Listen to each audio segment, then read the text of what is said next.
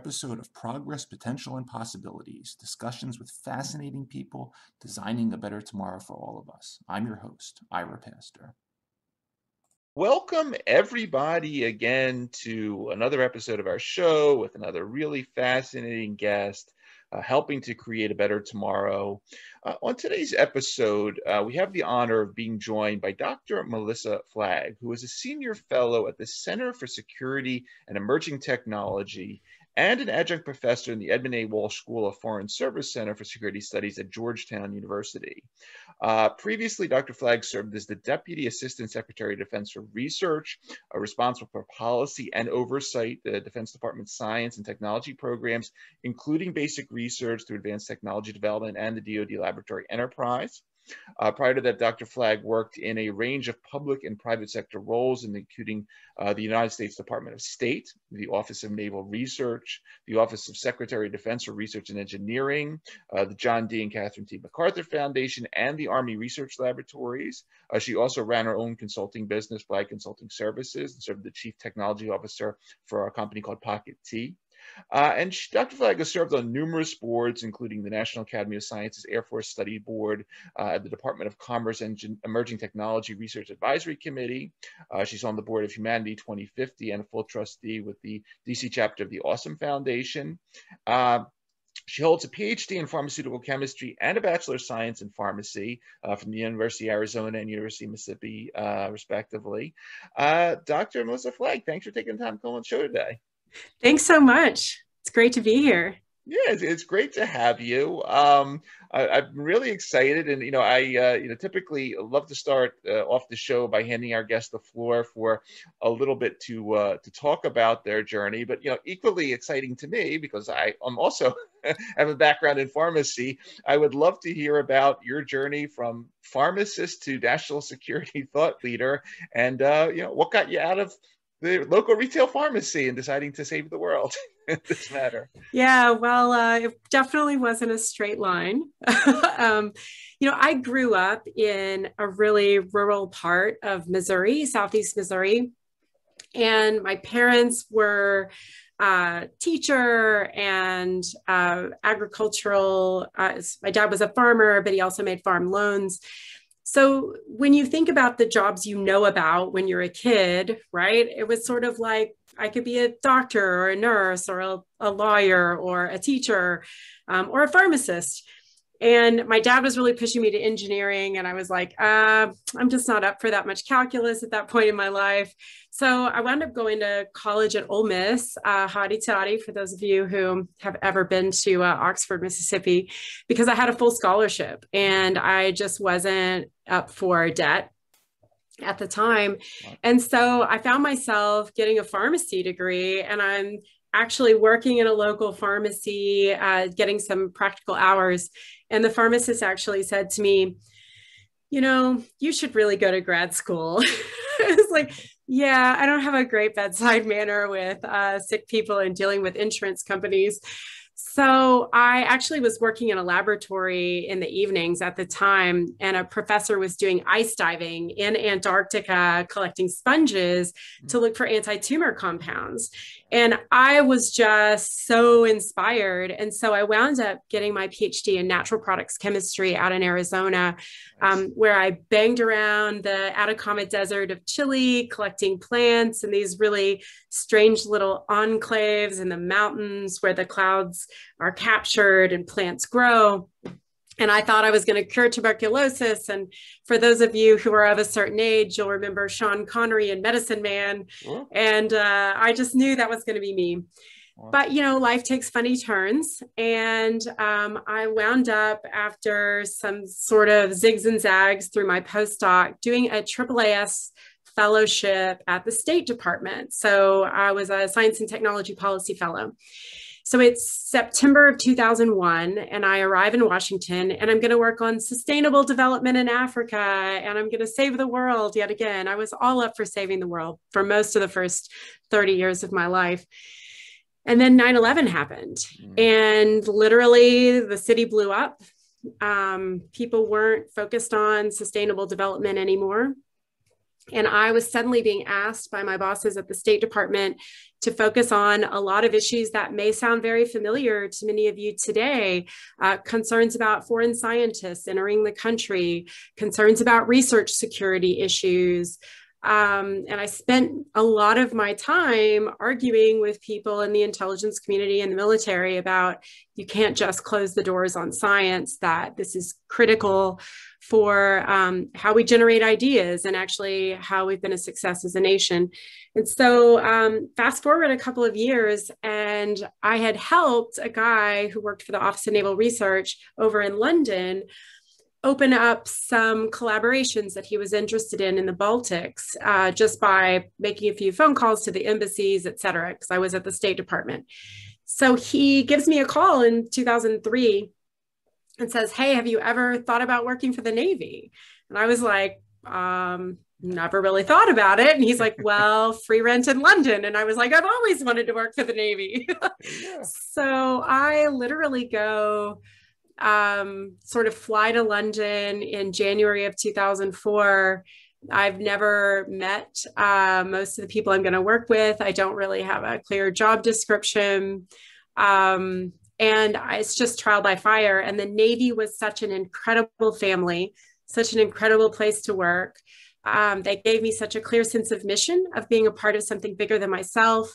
When they realized how little experience I had with the military, they sent me out for 5 days on a scientist to sea program, where I literally was on this amphib on a ship, watching flight deck operations, getting certified, and watching them do unreps, so like underway fuel replenishments, and watching them flood the well deck.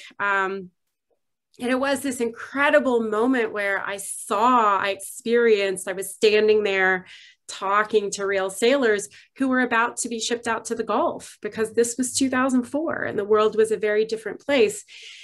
It was very tangible that, like, these are people that need to have the capability to go out and execute the mission that the United States has given them. Whether you agree with it or not, they didn't choose the mission. They signed up to serve. And it felt very okay, and actually very, very good to be focused on bringing them home alive, giving them the ability to go out, execute their mission, and come home in one piece. And when we can't bring them home in one piece, to do our best to repair them and to get them back to real lives. And so I just had the Kool-Aid. The Navy was such an incredible place to start a career. So I was there for about 6 years, both in London and back in DC. And then I sort of wandered my way through the Pentagon, took a little time off from government, out in philanthropy, and really focused on positive aspects of science. The Genius Grants program at the MacArthur Foundation was like this island in my life, like this little sabbatical vacation, where all I was focused on was what was best and good and most creative and most beautiful in the US. And that really kind of re-energized my batteries after a lot of years of reading scary intelligence reports, as I really thought I was never going back to government. And suddenly one day I was given the opportunity to go back as a political appointee to be the DASD for research. And it's very hard to turn that down when you're asked to serve again. And it was exciting and really fulfilling. And I felt like I was able to bring both a real respect for the civilians, for the sort of internal military research, but also an understanding of like, what's the real state of the art outside. So it was incredibly fulfilling and a lot of fun. I spent some time after that, obviously opening up an office for the Army, doing a little bit of time out on my own. And over the last couple of years, maybe 18 months or so, I've been at the Center for Security and Emerging Technology, which has been incredibly fun and has taken me back to a job I did in 2009, where we were really thinking about technology forecasting. How do we really think about emerging technologies and look at that horizon and bring more tangible knowledge and understanding of that environment back to decision makers as we think about where we place our money and how we think about strategic goals in technology investment.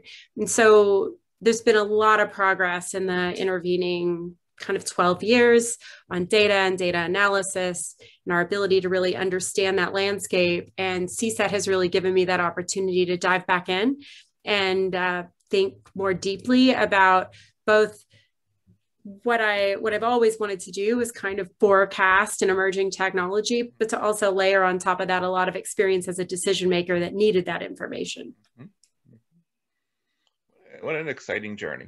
I'm sitting here just like it can make a movie out of your life. I always tell people, like, always ignore adults that tell you need to know what you're going to be when you're 14, because I'm 48 and I'm not sure that I'm not going to have another act yet to come that is completely and totally different than anything I've done before. So I'm sure you will.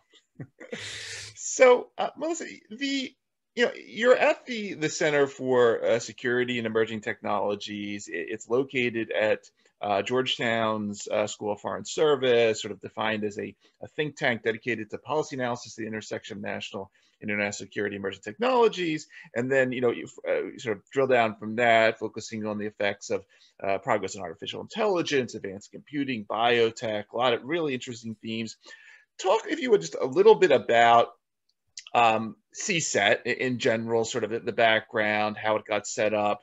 And then, one of the things, I'm not really jokingly, but sort of on a given day, when I look at someone in a position like you, how do you decide whether it's artificial intelligence or how do you decide what to work on in any given day? Is there, I think of that scene in, a lot of the movies where, someone puts a big stack of papers on your desk, say, hey, the secretary wants an answer by 5, review this. How do you decide what you do on any given day at CSET? So that's a great question. So I will punt a little bit by telling you about CSET first while I think about that second answer. So CSET, what I love about CSET is that I think there are 2 aspects of that organization that are unique from, or sort of have it stand out from other think tanks in town, of which there are many good ones that I have a great respect for. One of the aspects of CSET that's so unusual is that it is a fully funded think tank through a philanthropic funding. Okay. We take no money from the government and no money from industry. Okay. And that means when we work on a problem, we're not beholden to a sponsor. We make all of our analyses public. We work on open source data. We are not trying to answer a specific question to a sponsor in private.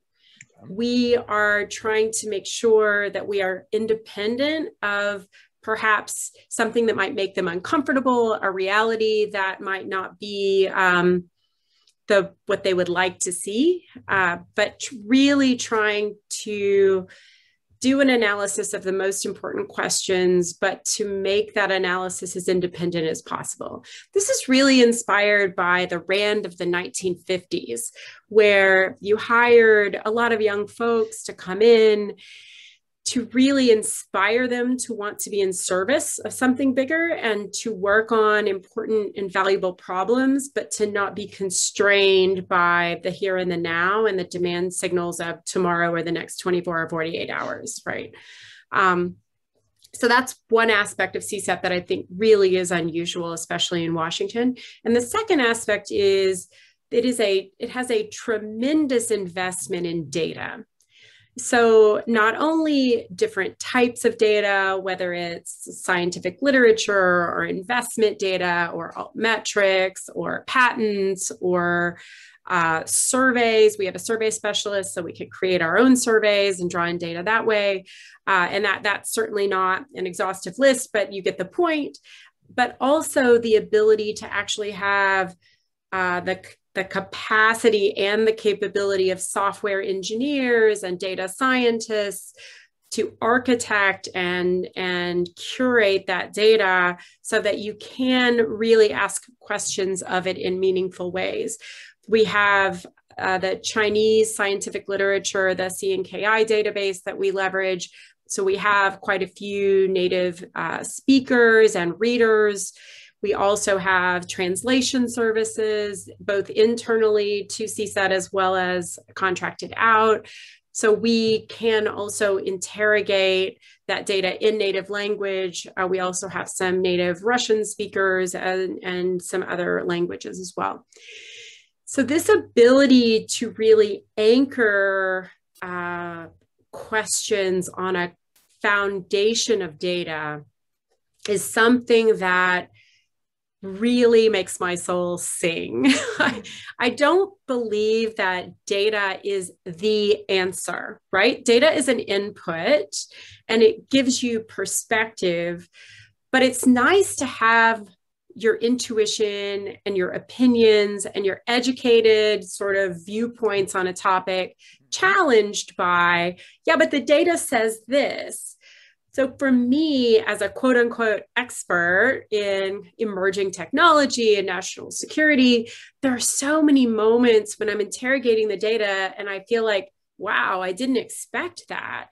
Like I thought the world looked like this. I was taught that the world looks like this. The anecdotal experience that I have told me the world looked like this, and yet the data is suggesting that's not true. So I need to step back and make sure that I'm not just spouting opinions that maybe were true 20 years ago, but are no longer true. But I also need to make sure that I'm not taking a single data source and assuming that that is a true picture of the entire world. Right. So what I love about CSET is this really deep foundation of data and the actual data scientists and research analysts that can help make that usable, but then handed to a group of people who are folks with degrees in political science and international relations and law and chemistry or, you know, other top physics. And all of us being able to bring together a diverse experience, both of education and work experience with that data. I do feel like that's pretty unusual for a lot of the think tanks in town. Really cool. Melissa, you've written a variety of reports at CSET on some of these topics that you're referring to, and I thought it would be fun just to dive into a couple of them to sort of give the audience the perspective on really the complex issues you're dealing with in terms of defending the R&D ecosystem. You know, one of these reports is entitled "A New Institutional Approach to Research Security in the United States: Defending a Diverse R&D Ecosystem," where you point out sort of this tremendous amount of R&D that is done outside of the government, not funded by, but outside of the government and labs and other institutes all around the United States. And it's not like 30 years ago, there's only a few places that build nuclear bombs or whatever, but here, artificial intelligence and biotech, thousands of labs.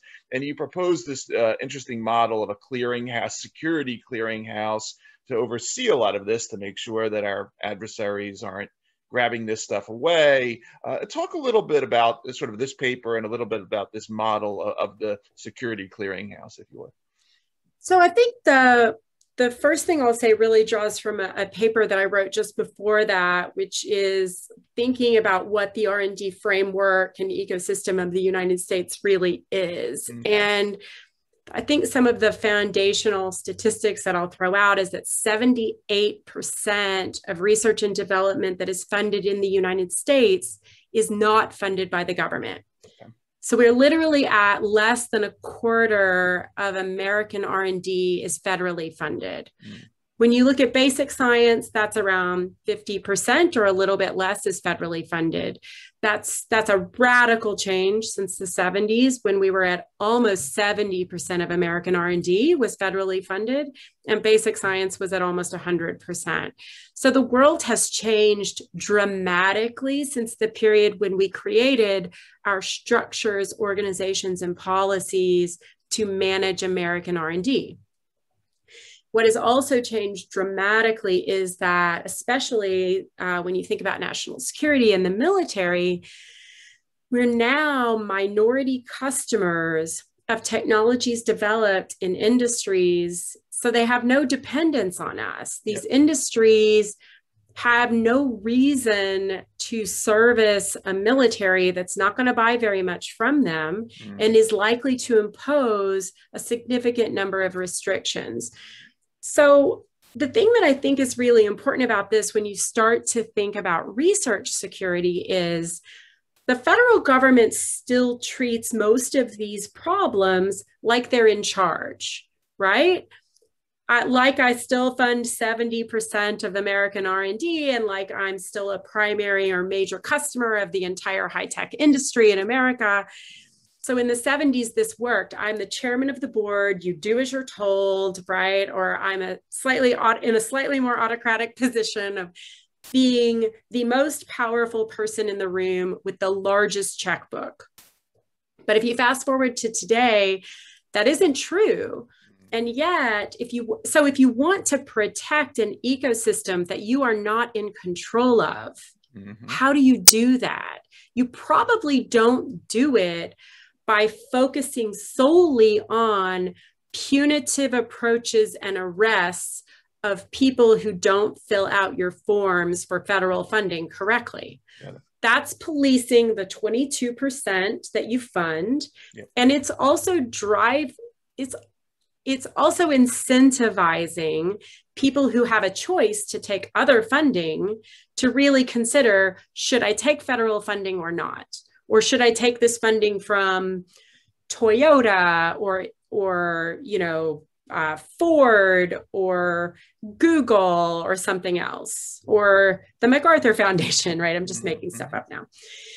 But there are a lot of choices now for really high performing researchers.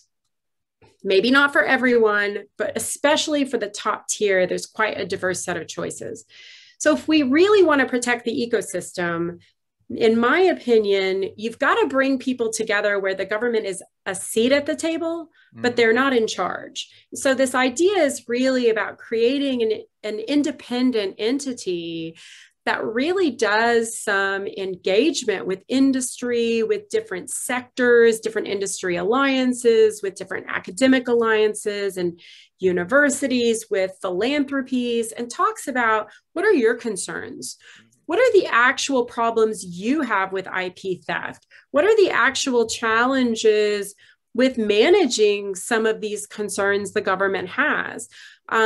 What types of bad behavior do you actually see? What types of patterns would you like to be seeing from other institutions like you, right? So the first thing is really to understand what are the range of problems that people have, as opposed to deciding from Washington, we know best, we're going to tell you how to protect this, when you haven't actually heard what the problems are on the ground by the people who actually fund and perform the vast majority of R&D in your country. I think lots of this also just helps you develop risk assessment frameworks that are very decision oriented rather than nationality oriented, or some of these other approaches that are very tricky and likely to lack nuance and are probably at the end of the day difficult to enforce over the long term and unlikely to solve your problem, because risk really is about how much exposure are you giving and to whom and to what, as opposed to just like, you're a scary person. I mean, right? So I do feel like we need to really begin to think about nuance, about risk frameworks, about open source data, about access to tracking bad behavior. If somebody's doing something at one university and they shut it down and they just go on to another university and do the same thing, wouldn't it be nice for those universities to know that without it being something that starts to put them at risk?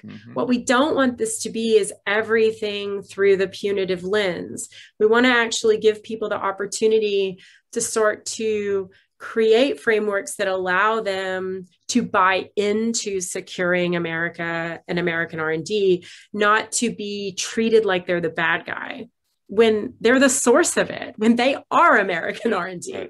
And so I feel quite strongly about this idea that we have to embrace this larger set of actors that really make up the ecosystem. And that requires the federal government to go through a kind of identity crisis and a little bit of a mind shift of their role in that ecosystem. And continuing along that, and sort of, you talk about risk, but then, you also write about the benefits, and you've written policy briefs on sort of new frameworks for innovation in American R&D. And I've been, I've had the opportunity on this show and a previous platform to spend time with some of these folks, and in terms of ONR and DARPA and some of these really interesting models that we don't see too much in the private sector. We're beginning to, the Wellcome Trust is trying to do something now where they're emulating DARPA. President Biden talked about a sort of a health DARPA that we need to create. Talk about some of your ideas in terms of, some of your research in terms of what we need to be doing more of as a country in terms of spurring more innovation, better innovation. So one of the things that I think the federal government is best at, and that for some reason it is least excited about doing, is to get out of the business of focusing so much on, I want to be the program manager that funds the coolest idea. Okay. And I'm not saying there's not space for that. We need some of that. And actually, we have organizations that are incredibly good at that. And I think ONR and DARPA are two exceptional examples of that. Mm-hmm. They both happen to be aligned to a very highly mission-driven agency. Mm. And so they know why they are funding those big, crazy ideas. They're not done in a vacuum, right? Sure. But the most important thing, I believe, that we can do in the United States, if you actually want people to have those ideas, is to actually fund and invest in people and infrastructure that gives the nation access to a pipeline of incredibly talented people that have choices. Right. There's a lot of money in this world. Is federal funding important? Yes. Is it the only source? No. But what do we actually need? We need a vibrant R&D ecosystem that helps improve the well-being of our citizens and drives the economy. We don't need to be focused on the federal government and industry fighting over whose money is better for scientists. What we know that industry will not fund is the foundational pipeline of getting educated people ready to hire. Mm-hmm. And so let's talk about a few things that have come up at CSET. One, that there's a faculty shortage in AI. If you believe there's a faculty shortage in AI, and I will say I am agnostic to this because I haven't really seen the data yet. But if you believe this, then, and you believe we need more American students to get PhDs in computer science and AI. So again, I'm agnostic to this because I think there is somewhat of a market force that plays. And if the more jobs you have and the higher paid they are, the more people get degrees in something. We see a lot of Americans getting undergrad degrees in computer science, and they go to get jobs because 80% of the jobs that are AI related, they require a bachelor's degree, not a PhD. So how many PhDs do we need? Well, let's think about, what does it take to get someone to want to get a PhD? It takes inspirational teaching and access to people who are good at what they do, who love what they do, and inspire you to want to have that life, right? So we don't pay teachers. We allow researchers to buy out of teaching when they get a federal grant from like the NSF or ONR or NIH. You're getting taught by tired graduate students who are not being paid a living wage, or postdocs who are not being paid a living wage and being told to be postdocs for 5 to 8 years sometimes after they get a PhD. Adjunct professors are often getting paid $1,000 to $3,000 for a class for a semester. So these are the people that are teaching students and there to inspire them. So if we really want more students to get PhDs in STEM, why don't we invest in curriculum? Why don't we invest in people who are passionate teachers? Why don't we invest in people who know the pedagogy? Why don't we have that curriculum in those online classes distributed for free across the country because they've been funded by the government? Why don't we allow them to have tutors that sit at all of these institutions and help people with these courses, but have access to the highest quality coursework possible?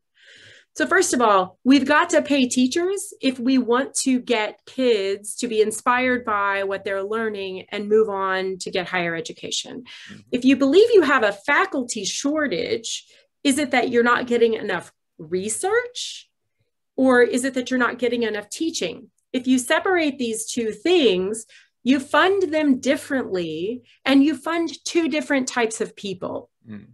If it's the research you're not getting, why not do matching grants with all of these other institutions that want to pay for AI research?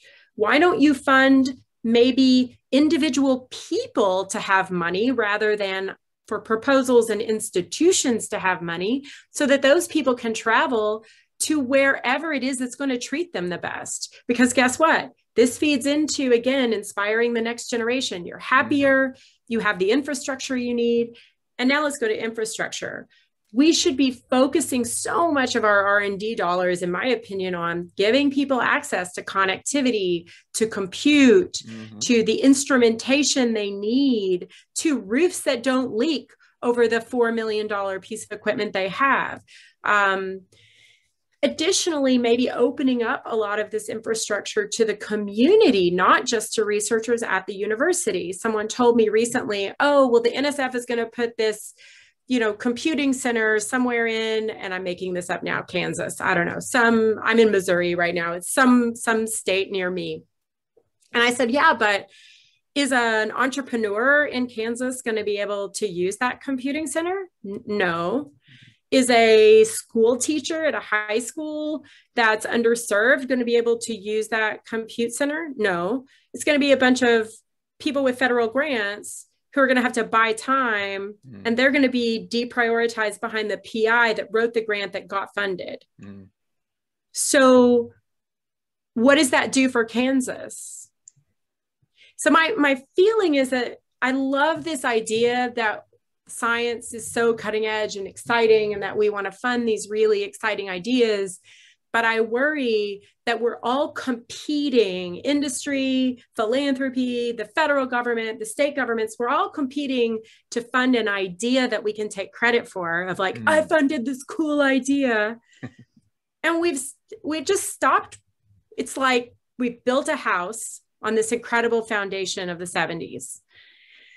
And we've let it all go to ruin. We've stopped focusing on the foundations. We've stopped funding professors to have actual salaries. We've stopped paying grad students and postdocs to have a living wage. We've expanded how long it takes to get a PhD from 3 years to 6 or 7 years. We've expanded a postdoc from 1 or 2 years to 5 or 6 years.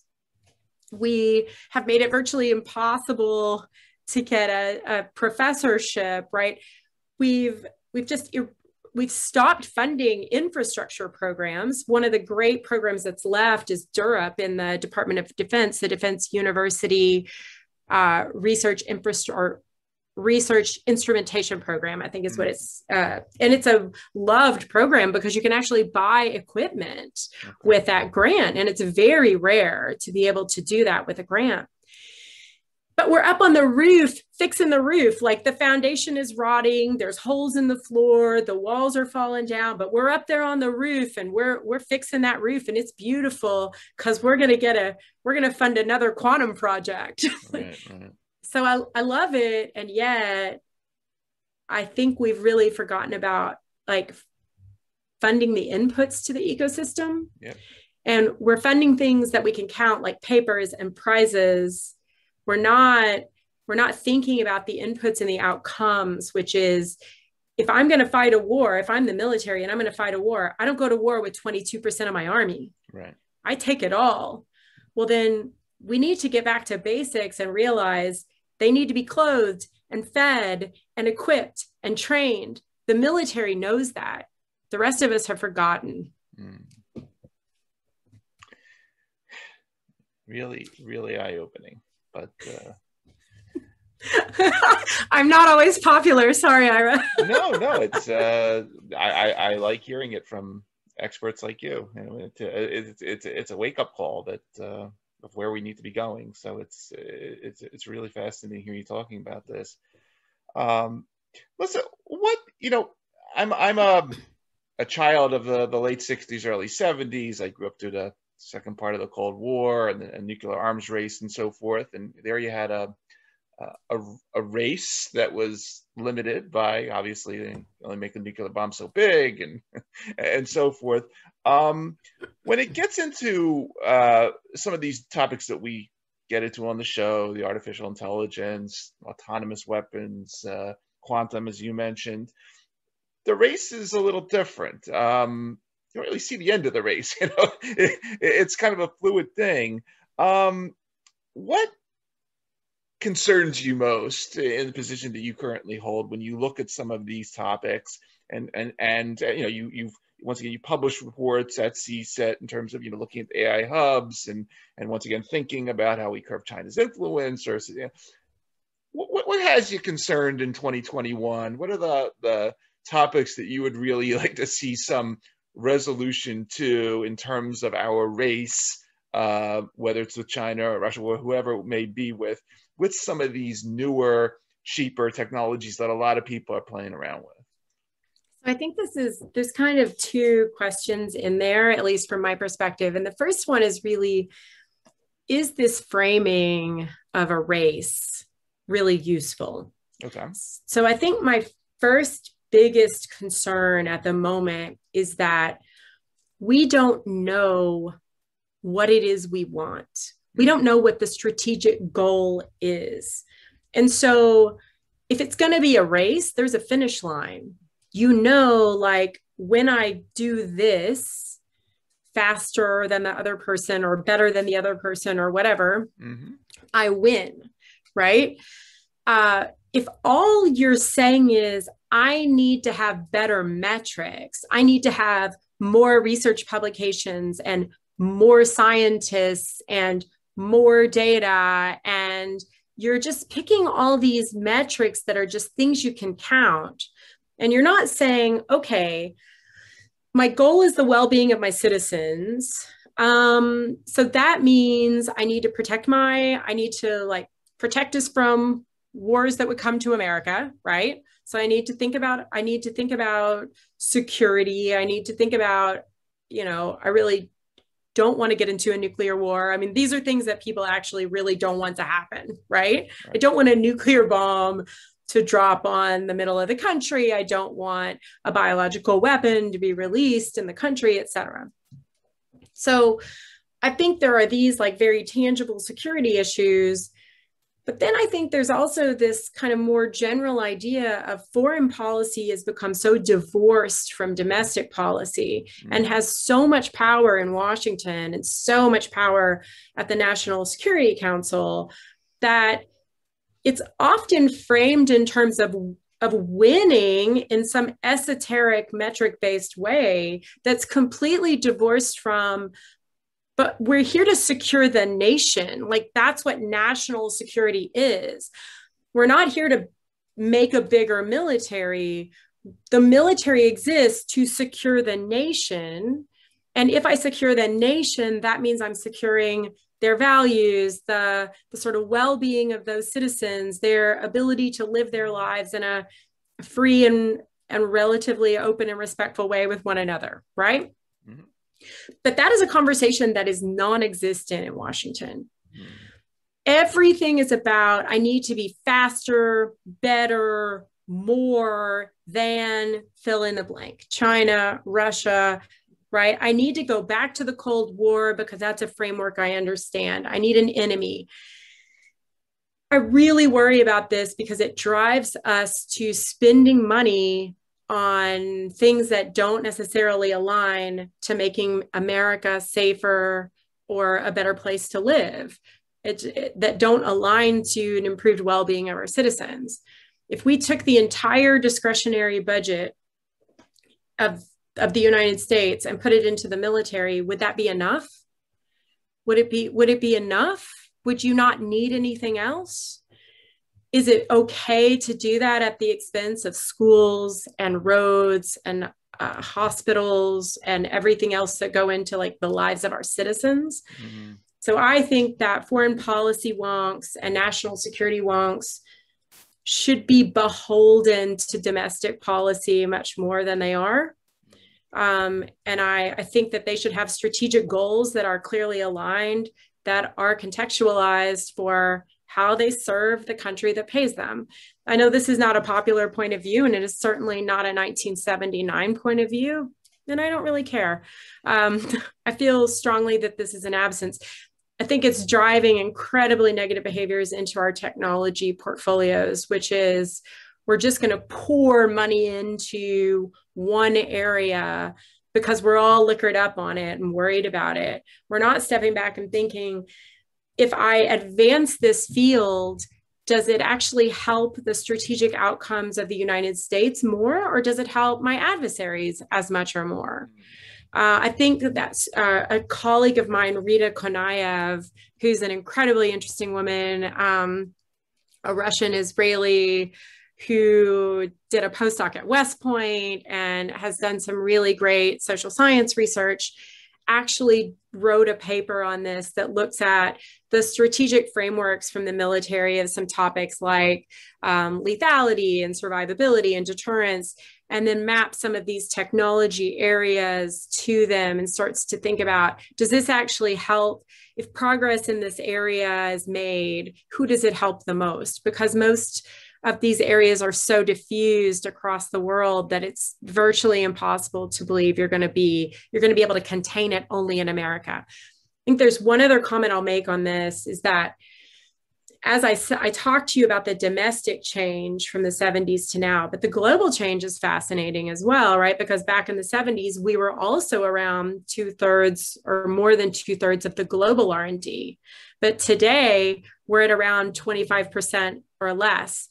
That's not because we're doing less. It's because we were a model and the rest of the world was like, we want to get on board. So in 2000, the global R&D investment in total was around 890 billion. Today, that's up over 2.2 trillion, and by some estimates, 2.4 trillion.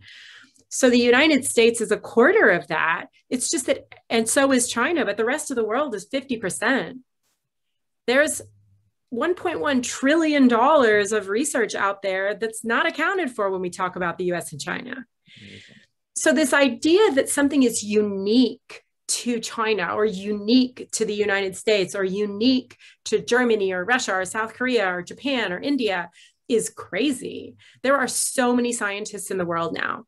There are an order of magnitude, if not 2 orders of magnitude more than we had in 1950, right?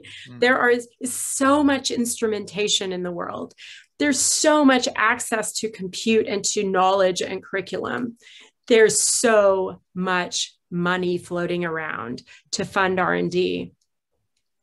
So this idea that we're going to do something that's hugely unique and we're going to hide it in a box and we're going to develop it all the way to something that wins a race that we have no finish line for, that we have no defined outcomes for, seems crazy.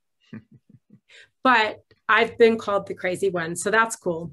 I will say one of the things that I get most excited about is this convergence of quantum and AI, because I think it's going to give us the ability to solve all kinds of really cool optimization problems that are just good for the world, right? I think there's going to be so much ability to really understand hairy logistics problems, really weird protein, problems in medicine. Just like, I feel like there's so much interesting opportunity here at that convergence that marries like classical compute and quantum with expanding the frontiers of artificial intelligence.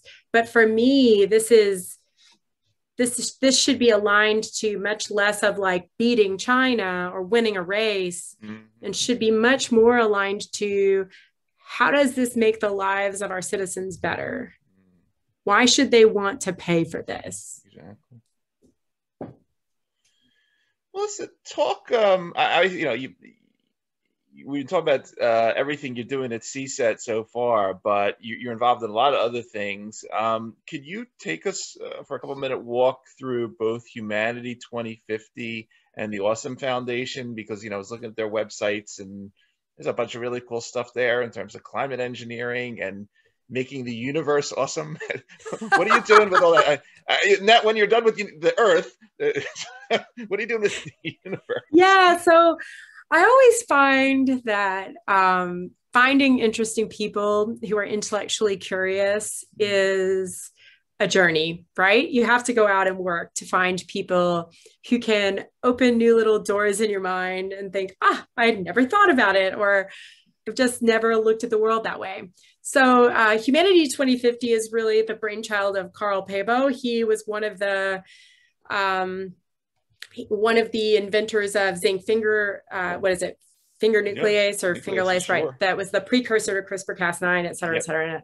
And just a brilliant guy who really is focused on the fact that the world has become so complex and that the human mind doesn't actually process massive complexity and ambiguity very easily. And so trying to think about how we can take kind of massive, potentially catastrophic challenges and decompose them in ways that we can tolerate and kind of deal with the complexity in front of us in more rational ways.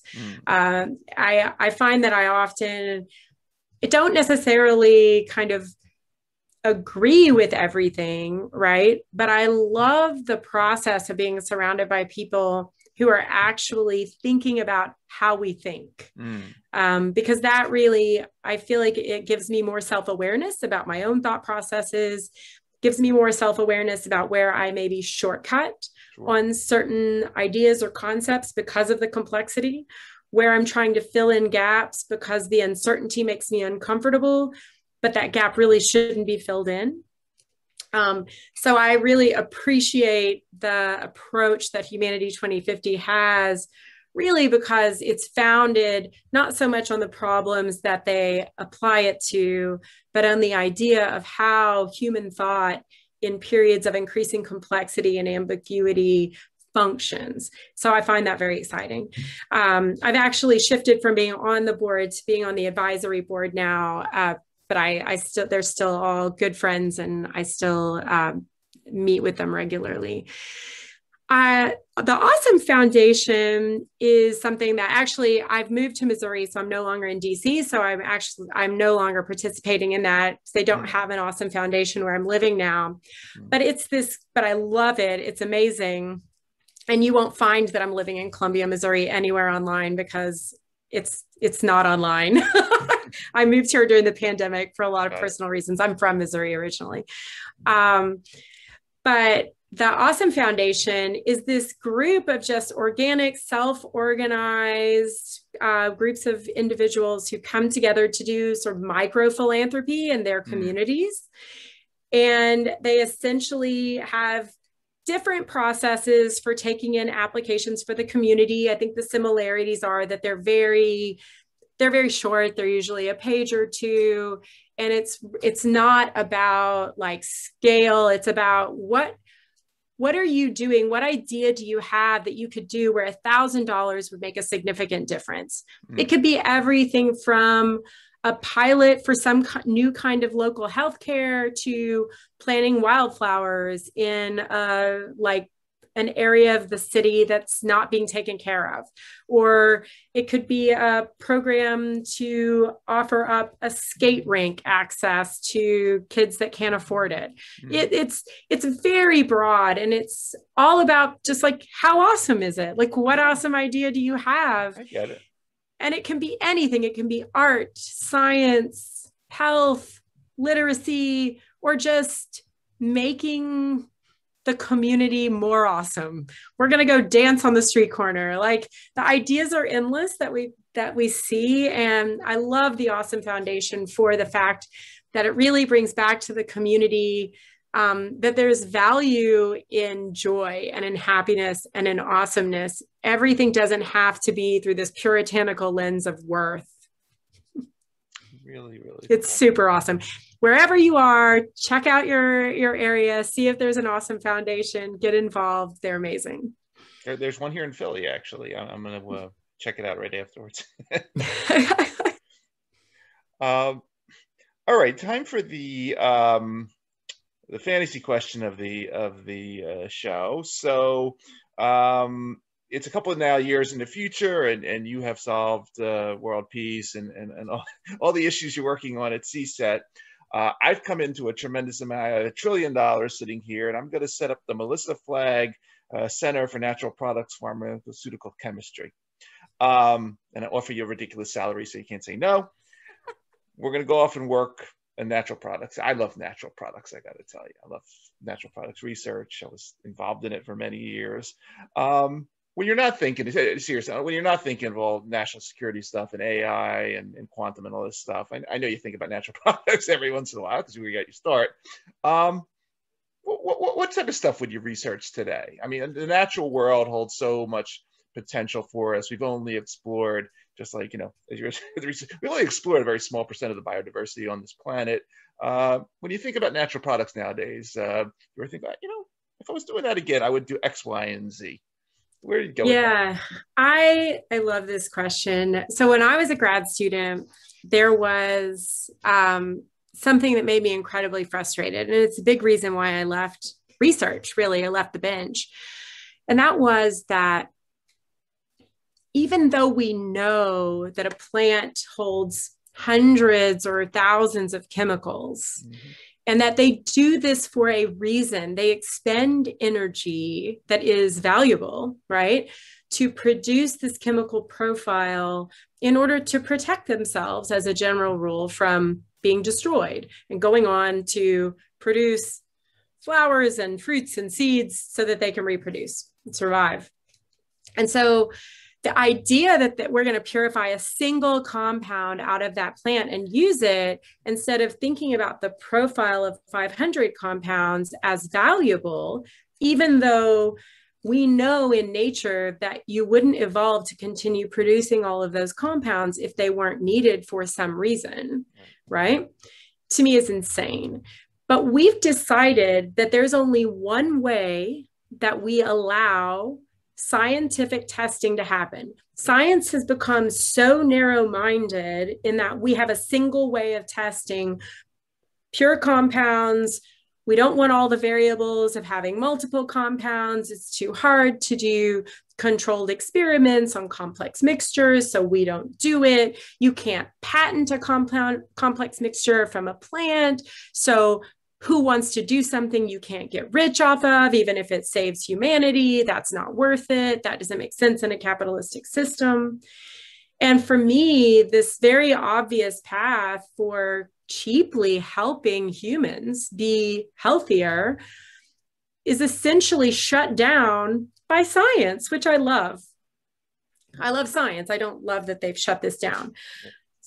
So if I had endless amounts of money, I think I would spend a lot of time trying to bring some of the smartest people, some of the biggest curmudgeons, some of, young people who don't know any better, old people who are willing to break the system.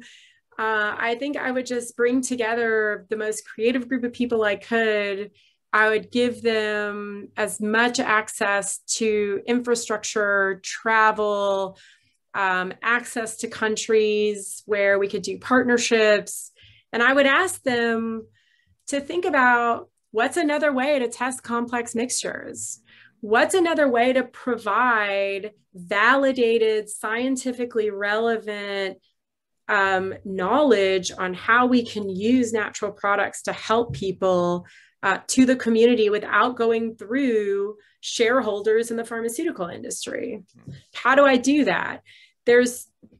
Science doesn't allow this at the moment. There's only one way to test. That just can't possibly be true. And I like to tell the story of, we have to remember that science is really just a framework for uncertainty. It's a framework for us to ask questions of an eminently unknowable universe. And the belief that science tells us truth is so antithetical to real science. So let's talk leeches. Back in the day, they used leeches. Seemed like a great idea. Fast forward, we were like, ooh, that's stupid. Leeches are bad. Then fast forward a little more and we're like, oh, hemochromatosis. Leeches work for hemochromatosis. Because still, if you have hemochromatosis, we basically just tell you, you have to go get your blood drawn because you have too much iron building up, and you just give blood. So were leeches good or were leeches bad? Well, that's not what science tells you. Science is an accumulation of data over time that helps you shift your hypothesis and ask a better, more relevant question the next time, and to add more knowledge on top of that, and to remember that you do not know the truth. You know what you know today. And to me, science at its best helps us remember how little we know, but gives us a framework for allowing that to not be scary. Gives us a framework to question it, to learn more, to understand what I do know, to feel better about that.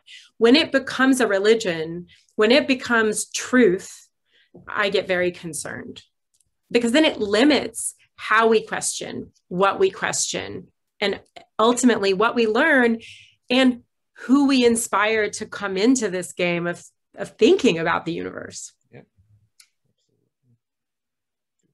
absolutely. I really, and we'll talk more offline, but I really appreciate that answer. But I'll leave it at that. Melissa, final question, or really handing you back the floor. Obviously, throughout your journey through academia, through industry, through government, you've met a wide range of fascinating people. Take a couple of minutes, if you would, just to mention, a shout out to anyone that you want to, that has been really important as you've taken this journey, that you want to just that we haven't mentioned yet. Absolutely. I have been so lucky. My life has been full of so many incredible humans who've given so much of their time and their passion and their intellect and their frustration and their corrective management to me, all of which I appreciate deeply. The first person is really Alice Clark. She was my postdoc. She was a undergrad professor of mine, and was my postdoc advisor. And I remember asking a question when I was an undergrad in class, and she said, "I don't know." She was my microbiology professor. And I was like, "Oh, I'm sorry. Ask a professor a question they don't know the answer to. You're like, sorry." And I remember her saying, "Absolutely do not apologize. There are two possible reasons I don't know. Or three, right? One, nobody knows the answer to that. Two, I just don't know the answer to that. Either way, this is exciting. If I don't know the answer, we should look it up and find it, and we'll all know more. And if no one knows the answer, then that's why you should go to grad school. That's a dissertation topic." Yep. And I just remember feeling so inspired by that. And she's really stayed with me over the years and has been a mentor in so many moments of my life, for reminding me that it's not about me. It's not personal. It's really about keeping your eye on the prize, that science is not something to get attached to, that science is supposed to give us this framework to open more doors, not to close them, not to make you apologetic, not to make you defensive. I really love her for that. Norman Neureiter speaks like 8 languages: Russian, Polish, German, French, Spanish. I once watched him learn Portuguese on a plane and speak it in the airport when we landed in Brazil. The man had a PhD in petroleum chemistry from the 50s. He helped translate with the Russians, technical translations during the nuclear discussions in the Cold War. And he was my boss at the State Department. And he told me the most useful thing I ever learned, which was, your job description is to always answer the phone, to never tell anybody that's not your job, and to always follow up on what you say you'll do, which means you spend a lot of time learning who does what other job, because you're always trying to figure out, like, how do I follow through on helping this person, answer this question that isn't in my job jar. Because of that, within 2 years, I had learned so much about the Department of State and so much about diplomacy, because he didn't let me only become an expert in the thing in front of me. He forced me to learn and appreciate the expertise of the people around me. And I think the other person I'll mention, there are a lot of people, but the other person I'll mention is really Admiral Bill Landay. He was the admiral who brought me back from London to the Office of Naval Research in DC and gave me the hardest, most impossible task I'd ever been given, which was be able to create a system that gives me global technology awareness. I want to know everything that's going on in science around the world at any given moment. And he started me on a career of just questioning emerging technology and learning about it and delving into new ways to understand it. And so he gave me an impossible task, but he also didn't leave me hanging, right? He gave me tools, he gave me resources, he gave me support, but he also just didn't help me that much. And he forced me to do it on my own. And so I guess those are the three people that I'll leave it at. There are a million more, but they're the ones who really fundamentally changed my life, I think. Wonderful. Yeah, it's a fascinating journey, Melissa. I really, once again, it's been so enjoyable listening to it, and I look forward to watching the coming years, decades, and what happens next, because it's just a wonderful story.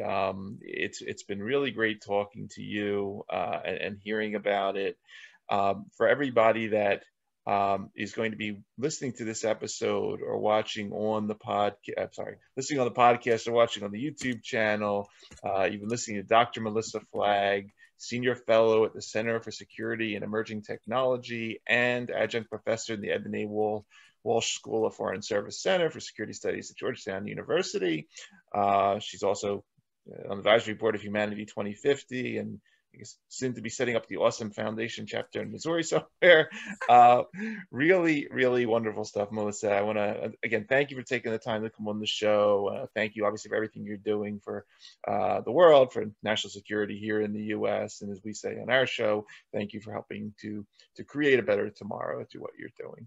Really, really impressive. Thank you so much for having me.